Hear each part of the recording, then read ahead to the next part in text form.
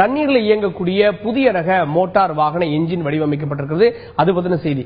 எப்படி வடிவமைக்கப்பட்டிருக்கிறது, வடிவமைத்தது யார் அப்படின்னு நம்ம பார்க்கலாம்.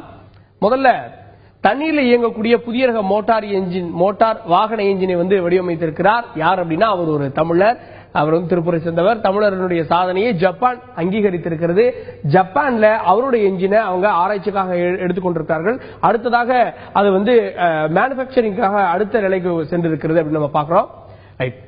இதை கண்டுபிடித்திருக்கவர் யார் அப்படின்னா கோவையை சேர்ந்த குமாரசாமி அப்படின்றவர் தான் கண்டுபிடித்திருக்கிறார். இவர் ஒரு தமிழர்.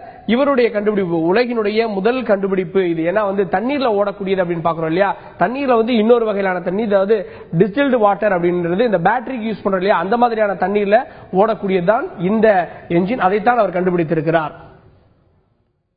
என்ன பண்ண போகுது அப்படின்னா இந்த மோட்டார் சைக்கிள், கார், என்ஜின் இதுல இதுக்கு எல்லாத்தையுமே இந்த தண்ணீரால இயக்க முடியும் அப்படின்றது அவர் சோதனையில செய்து காட்டியது.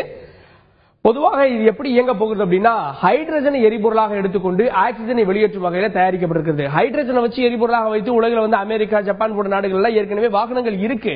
ஆனாலும் ஹைட்ரஜனை தனியாக தயாரிச்சு எடுத்துட்டு அதை ஒரு இன்ஜின்ல மாற்றணும். ஆனா இவர் கண்டுபிடித்திருக்கக்கூடிய இன்ஜின் அதுவே இந்த டிஸ்டில்லர் வாட்டர் யூஸ் பண்ணோம் அப்படின்னா அதுல இருந்து ஹைட்ரஜனை தனியாக பிரித்து எடுத்துக்கொள்ளக்கூடிய திறன் வாய்ந்த ஒன்றாக இருக்கிறது. இதன் மூலமாக என்னென்ன விஷயங்கள் அப்படின்னா சுற்றுச்சூழலுக்கு எந்த தீங்கும் ஏற்படுத்தாத வகையில இயங்குவது சிறப்பம்சம். ஏன் அப்படின்னா பெட்ரோல் போன்றவற்றில் பார்த்தோம் அப்படின்னா 70% புகையாதான போகுது. ஹைட்ரஜன் என்ன பண்ணுது அப்படின்னா எரிபொருளாக பயன்பட்டு ஆக்சிஜனை வெளியிடுவதனால எந்த பிரச்சனையும் கிடையாது சுற்றுச்சூழலுக்கு. அடுத்தாக ஜப்பானுடைய அதிகாரப்பூர்வ வர்த்தக மேம்பாட்டுத்துறையான ஜெட்ரோ இந்த என்ஜினை அறிமுகம் செய்வதற்கு முன் வந்திருக்கிறது. அவர் பல இடங்கள்ல, பல நாடுகள்ல, இந்தியா உள்ளிட்ட நாடுகள்ல, வெளிநாடுகள்ல எல்லாத்திலுமே அணுகியிருக்காரு. ஆனால் ஜப்பான் அவருக்கு ஊக்குவிக்கும் வகையில அடுத்த ஸ்டெப் நம்ம போலாம், வாங்க இதை உற்பத்தி ரீதியாக கொண்டு போவோம் அப்படின்னு போயிருக்காங்க.